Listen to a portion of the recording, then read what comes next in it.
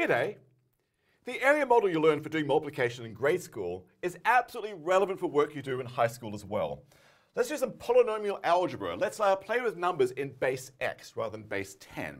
For example, let's work out x squared plus 2x plus 1 times 2x plus 3. Why not? Okay, but I'm going to use the area model. This is a multiplication problem. I'm going to think it's a rectangle, and I'm going to break the rectangle into pieces that make sense here. There'll be an x squared length and a 2x length and a 1 length. There's a rectangle of length x squared plus 2x plus 1. And I'll break the other side into two pieces of 2x and 3.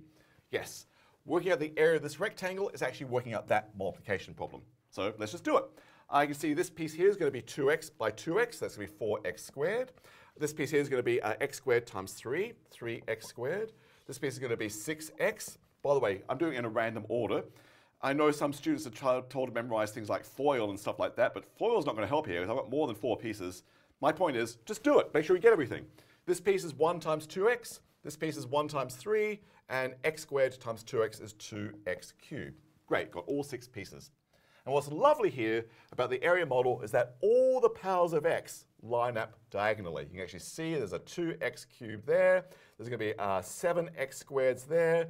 On this diagonal gives me 8 x's and gives me 3. I can see the answer is 2x cubed plus 7x squared plus 8x plus 3. Now here's a funny thing. In algebra class in high school, people forget that x can actually be a number. For example, if x is 10 here, I've just worked out that 121 times 23 apparently is 2,783. Whoa, whoa. I was done a base 10 calculation. Actually, if x is 2, I've just shown that 4 plus 4 plus 1, that's 9 times 4 plus 3, 7. 9 times 7 equals 2 times, x is 2, 2 times 8, that's 16. Plus 7 times 4, 28. Oh my goodness. Plus 8 times 2 is 16. 16 and 16, that's 32. And a 28 makes 60. Plus 3, 63. Okay, 9 times 7 is 63. My poor little brain, I cannot do arithmetic. So actually, we've just done an infinitude of arithmetic problems by going to algebra. Okay, so yes, we can do polynomial multiplication with the area model beautifully. But what's really fun is to go backwards. Suppose I give you the answer first, I give you one of the factors and ask you, what was the other factor? What multiplied by this to give the answer you want? And people call doing multiplication backwards division. So let me clean the board, let's do some division examples. Okay, here's the answer to a multiplication problem, but I'm leaving out some information. What times x plus 2 gives this answer here? So can we do that multiplication backwards? That is, can I do this division problem? Here's my answer, 2x squared plus 7x plus 6. I want to divide it by x plus 2 to find out what the other factor had to be. All right, so I'm doing polynomial division now with the area model. All right, so we look at this and have to follow our noses here. What I love about this is really just using your common sense and just follow your nose. So look at this 2x squared. The only cell it can come from for this diagonal is this one, so this must be 2x squared. Then logic tells me something times x, give me 2x squared, means this was 2x. Great. What else can I do? Well, I've got the 2x here. I know this is 2x wide and it's 2 high. That must be 2x times 2. That's 4x. Great. All the x's. They have to add up to 7x. Something plus 4x makes 7x. That must be 3x. Okay, great. This is looking good. Something times x is 3x. That must be 3. I guess the answer is 2x plus 3, but let me just double check myself because 3 times 2 is 6, and yes, everything's consistent and working out. I believe this is going to be 2x plus 3. And I think if this was a base 10 problem, we've just worked out that 276 divided by 12 is 23. All right, so let me do a few more examples of playing with this backwards. There are hiccups that happen every now and then, so let's do some examples with hiccups. All right, back in a moment. Okay. Let's divide this 4th degree polynomial by this 2nd degree polynomial, because why not? Why not? Okay, so I haven't drawn the box this time, so there's my first hiccup. I'm on my ownsies. All right, but I do know one side of the box is going to be an x squared, an x, and a 1. But I need the final answer to be this. And the question is, how big a box do I need to draw? How many columns? Now, I could just experiment, do another column, see if that gives me enough diagonals, another column. But I'm going to think here. Something in 4th degree divided by 2nd degree should give me something in 2nd degree. So I'm going to need a column for the 1s, the numbers. I'm going to need a column for the x's. And I bet I'm going to need a column for the x squareds as well. 1s, x's, and x squareds. I think I need 3 columns. because then I think this is going to match this numerator perfectly. I'll have an x fourth piece from that diagonal. I've got an x cubed piece from that diagonal. I've got a negative x squared from that diagonal, negative 2x, and negative 2. Great, yes, I had the right number of diagonals to match that numerator. Everything was falling into place. Beautiful. All right, so now I'm just going to fill in this like a little, Sudoku puzzle, something like that. It's kind of a fun little game of logic. That piece has to be x to the fourth, because it's the only thing that's going to give me x to the fourth, which means something times x squared gave me that. That must be x squared as well. And now I can fill in this column. X squared times x is x cubed. X squared times 1 is x squared. Great. What can I do now? X cubed. Oh, this is interesting. This plus x cubed gives me x cubed. I need nothing there. Okay, which means I need 0 x's there. Okay, maybe I'll just write 0 x's. Maybe that's helpful. Okay, 0 x's. Great, which means 0 times x is 0. 0 times 1 is 0. Okay, well, that's a little confusing and surprising. And now, x cubes are good. Look at the x squareds. Something plus 0 plus x squared equals negative x squared. How about negative 2x squared?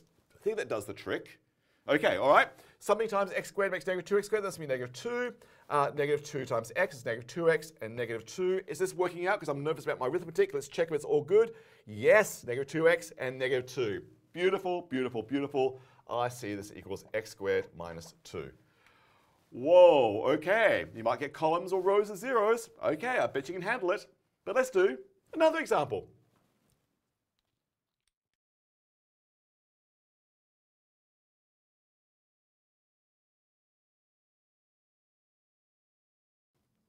Okay, let's now work out x to the fifth plus 1 all divided by x plus 1.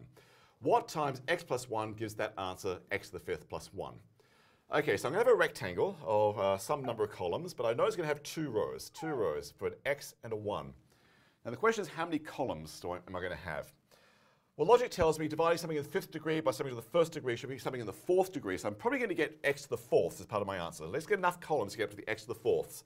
There's the 1s, there's the x's, there's the x squareds, there's the x cubes, there's the x to the fourths. I think that's probably going to work out. Let's just double check. To have the right number of diagonals for that numerator. So that should be an x to the fifth piece.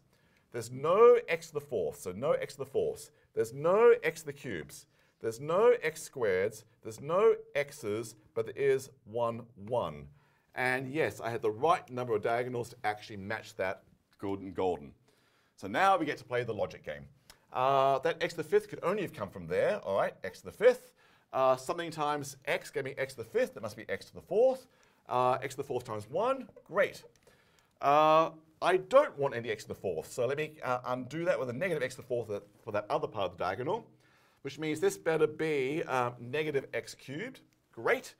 Which means this is negative x cubed times 1, negative x cubed, but I want no x squares on the x cubes on the diagonal, so this better be a positive x cubed to cancel it out. All right, this must be x squared. X squared times x is x cubed. This must be x squared. I want no x squared, so I better put a negative x squared there so it cancels out along the diagonal. Negative x, great, and negative 1 times x, that's great. Did I do that correctly? Negative x squared, yes, negative, that's fabulous. Oh, but I want no x's, so I better put an x there to cancel out along the diagonal. Then something times x is x, there's going to be a 1. 1 times 1 is 1, there's a little self-check. That's all consistent and beautiful.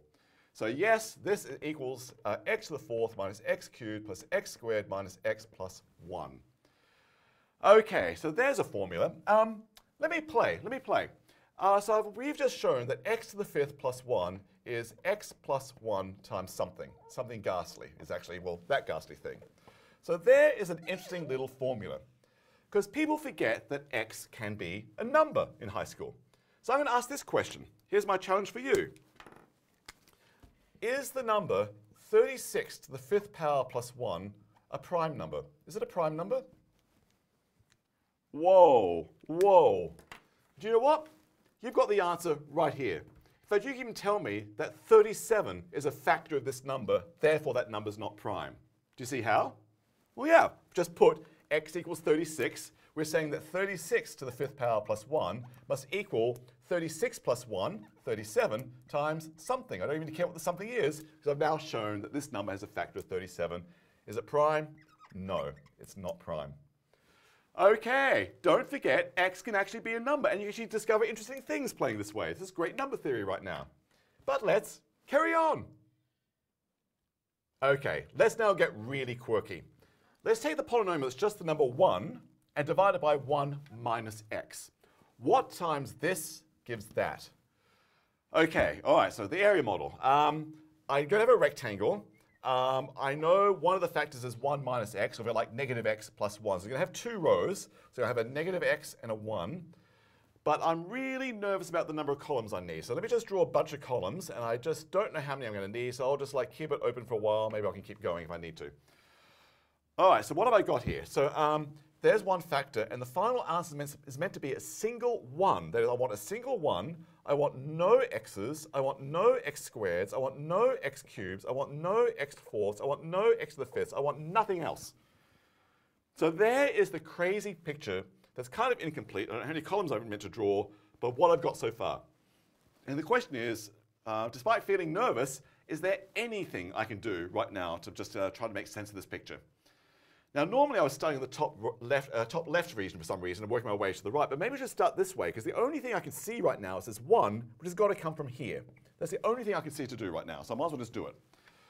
Oh, in which case I can say something times 1 gives me 1, that better be 1. Oh, in which case 1 times negative x makes that negative x. Okay, great, I'm getting somewhere. Oh, but I want no x's. So actually negative x and a positive x will give me no x's. Great. Oh, so something times 1 makes me x. That better be an x. Okay, oh, I'm in a roll here. X times negative x means this is negative x squared, but I want no x squared. So to cancel that out, I'll put a positive x squared instead. There's 0 x squareds. In which case, something times 1 is x squared. That better be x squared. In which case, this is negative x cubed, but I want no x cubes. Let's cancel it out along the diagonal. X cubed times 1 is x cubed, but actually, sorry, then I'm so ahead of myself. Negative x times x cubed is negative x to the 4th. I don't want any x to the 4th, and I'm in a rhythm here. I'm in a rhythm, and I'm going to be doing this, what looks like, forever. All right, so I can see I'm going to be doing this forever. That's why I was not able to really draw the number of columns I needed, because it looks like I need all of them. Okay, so how do I interpret this answer? Well, it looks like the other factor here is going to be, well, let's start here, 1 and an x squared and an x cubed and an x to the 4th and an x to the 5th forever. There is the area model doing something really quite advanced. You may have seen this formula before. It's called the geometric series formula. The sum of the powers of x is 1 over 1 minus x. There it is by this lovely grade school model of playing with area. This is really quite amazing.